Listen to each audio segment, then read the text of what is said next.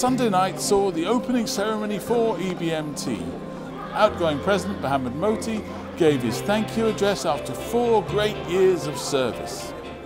All of the achievement of the society, all of these great successes that we are proud of are actually owe a lot to the leadership of the society.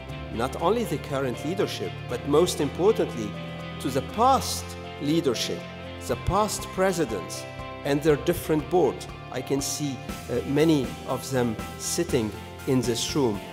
They have paved the way for the success of today, and what we are doing today will also pave the way for more success in the future.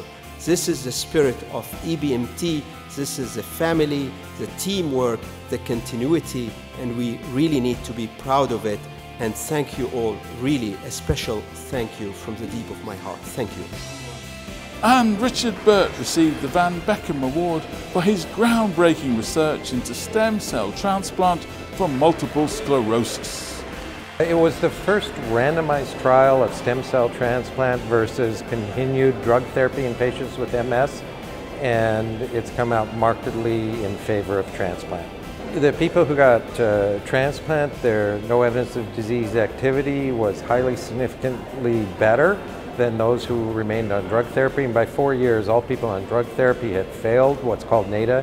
In other words, they had new evidence of disease activity, that is either progression or clinical relapse or new lesions on MRI, whereas only a very small number after transplant did, despite the fact they're on no therapy after the transplant.